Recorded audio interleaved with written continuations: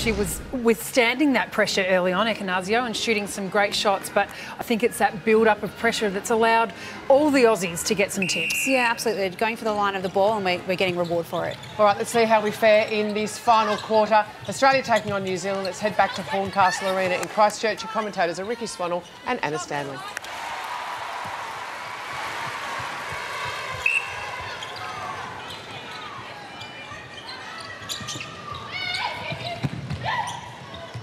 Oh, there's Berger, saw it, just got a little bit caught behind.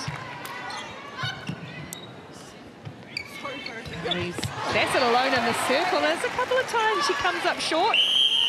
That was great elevation from Watson to have a dabble at that. Caitlin Bassett can see the amusing side.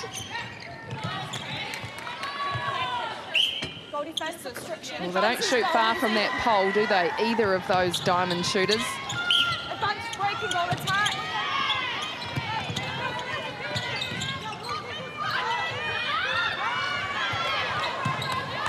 Saunders. Oh, Ekenasio was on under the hoop.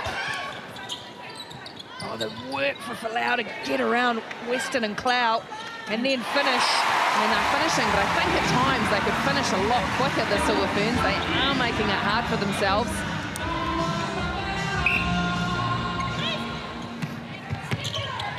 Tippett goes one way, then the other. Cross court. Now Australia trying to centre play. Sherian, and she's just overcooked that. She's made very few errors since coming on to the court in debut. She'll give the ball back to the Silver Ferns here. I think that was her first error. First turnover for Sherian. Oh, likewise the other way though. And we've seen a bit of that. Turnover one way, then the other, and just unforced errors. Weston held ball, no options.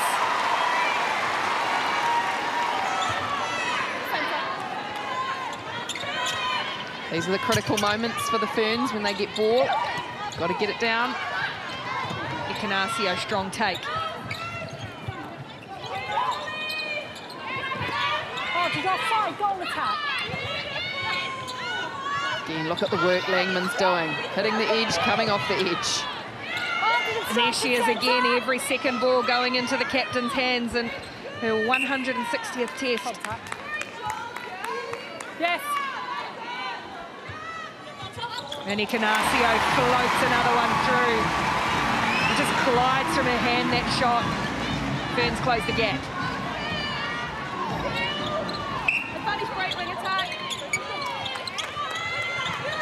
Oh, lovely take, and it's left Folau alone. Clow went out for a look. The crowd roar on the Silver Ferns.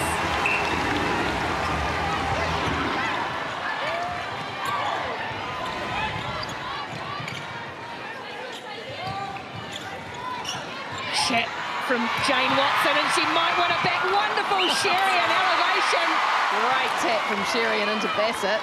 Smallest player on court. Little pocket rocket.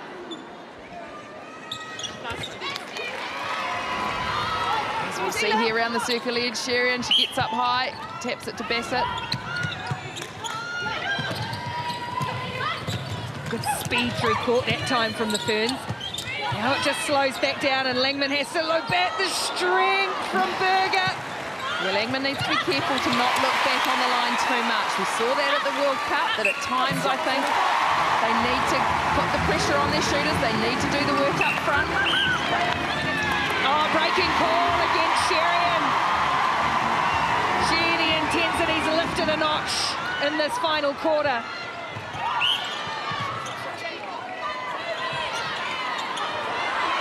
See Watson urging her teammates forward. She leads so well from the back, Jane Watson. Always hear her.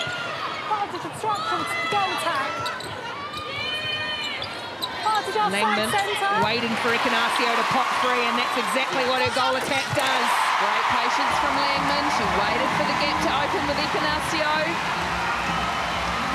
Got to keep that momentum going forward, the Silver Ferns. Shooting 94% New Zealand, 90% Australia, all four have been superb. Didn't see that one coming though. Well, she knew it, a little bit too quick, Saunders, but they're having a great fourth quarter, up 6-2, the Silver Ferns.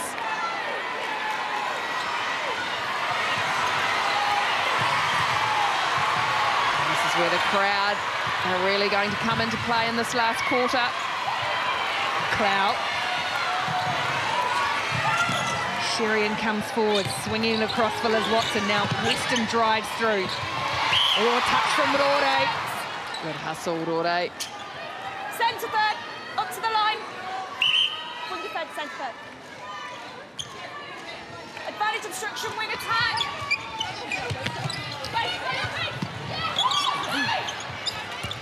Offside. Oh, the offside is against Sherian. So chance for the Silver Ferns to draw back level. They were 5 down at the end of the quarter. Well, the start of the quarter, rather. Great pass, Langman, again looking in. And we're back on terms. 46 plays 46, less than 10 to play in Christchurch.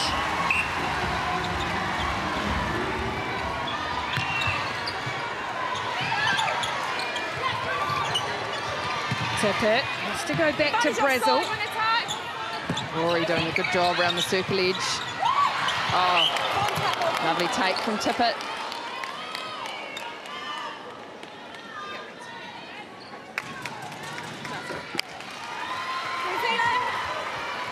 And that goal from Tippett just allows all the energy to go out, and that's against Langman from the centre pass. Footwork. Coach Killer, those ones.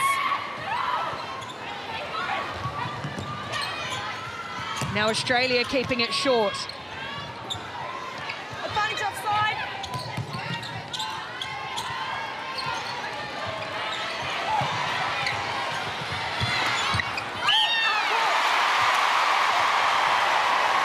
And we might see a change here. Caitlin Bassett calling time. Caitlin Thwaites was standing up. Yep, she's back up again. As we see both, no. Well, it's caught Australia on the hop a little bit here, because Tegan Phillip was also up and ready to go. And I think there's some confusion on the Australian bench. But either way, Caitlin Thwaites comes into the game for Caitlin Bassett. Rore with very little wiggle room on that transverse line. Centre contact. That's obstruction, goal defence. Step in. One back. Yeah. Contact, goal defence.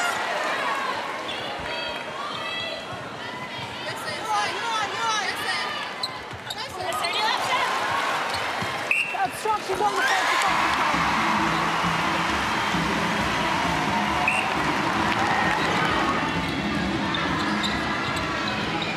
Weston slinging it away for Thwaites onto the court at a critical moment.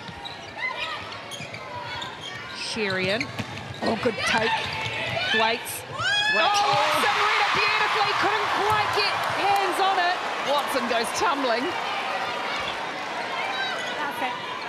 Lisa Alexander, Megan Henderson. Claire Ferguson on. Oh, Icanasio.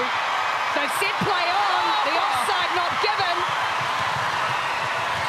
Play to the umpire. You are always told as a player. Or you dare not look at the Australian bench at the moment. Liz Watson just thought she'd try and nab that one. As you would.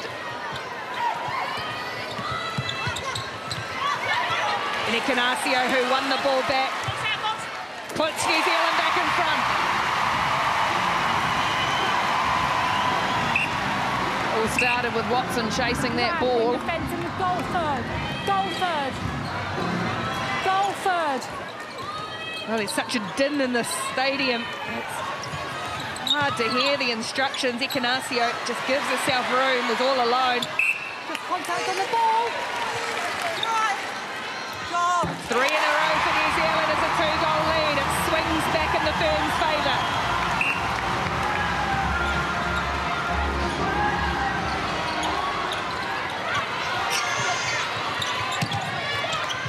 Good positioning from Watson, but she overcooked it. Berger getting pulled on Thwaites. Thwaites yet to put up a goal. Come in. The second most capped player in the Australian team, Caitlin Thwaites, and yet she's sat so long on the bench. She gets a chance. rock solid so far. Langman, no option, and Weston will pluck it away. Stolen. Weston and Clow. In the back, wing attack. Brazil, go back for Clow again, and now they throw it away. Wow, that was great pressure from Langman. She went hard on Weston, caused the turnover. Yes. Great timing of release from Saunders. 50 to 48, 5 minutes to play.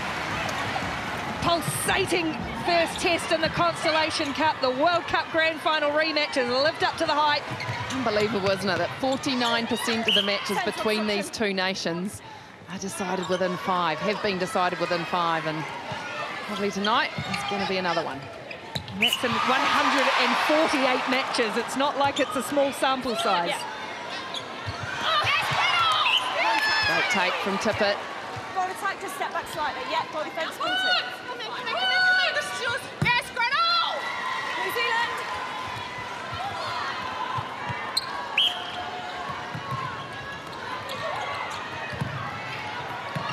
Canasio. Saunders again just keeps going about her business. Through the hands for Lau. Wow, good speed shown from Folau. All the quality she has, that's probably her most underrated, but her speed is without doubt.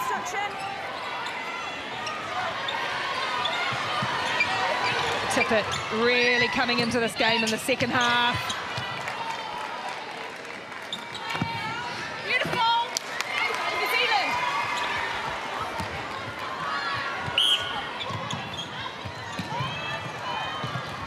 Canasio finds Langman once more. Folau trying to give herself some space. It's not there. I'll go back and set the penalty against Liz Watson. Obstruction centre. Obstruction goal defence. Just got a distance. Wrong with that arm. Weston. You okay, mate? Oh, nice.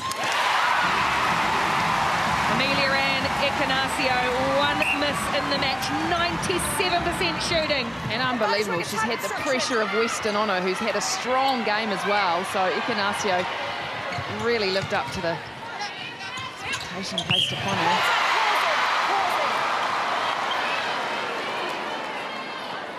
Yeah. Still cool and calm down this end though from the Diamonds. New Zealand.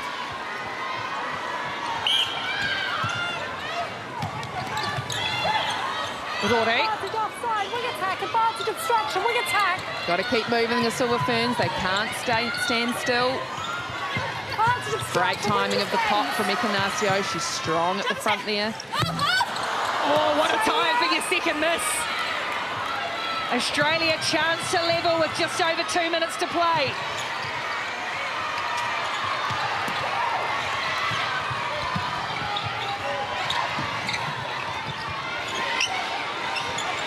Sherian on debut. Finds Tippett. Good option of the pass into Tippett. Here we go, folks. Governor General. CEO of New Zealand Netball, Jenny Wiley, looking on.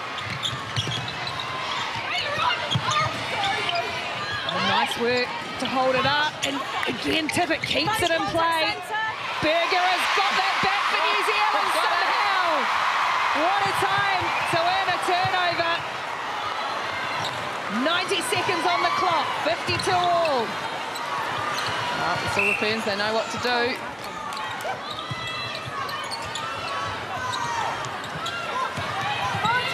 Saunders. Langman. Oh, there's just no opening. The Goal attack, contact. contact against Tippett. Momentarily thought it was against the New Zealand goal attack. Great work from Langman, getting that front cut onto the circle edge again. Oh, big shot from Ekanasio. Here's the turnover. Berger. The Silver Ferns have the centre pass and a 1-goal lead. It's like the World Cup all over again, Ricky. Contact. Come up the body. Advantage not side away. Folau comes out. Langman looks for Saunders again. Who's Then a Trojans worker at wing attack for New Zealand, as you'd expect. Centre obstruction. Back, yes. The clock ticks down.